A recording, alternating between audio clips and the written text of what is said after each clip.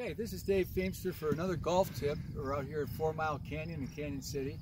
And what I want to look at today is when you got to hook the ball. Sometimes you don't have the ideal placement for the pin or where you're trying to shoot to. So you got to get that club face and turn that right wrist over as you make contact with the ball.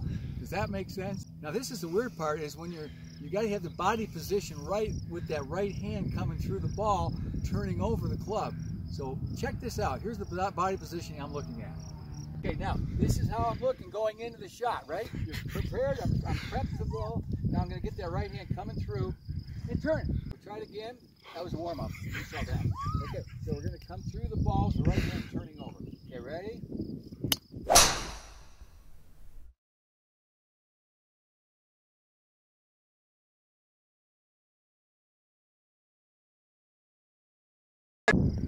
I flushed that one 100%.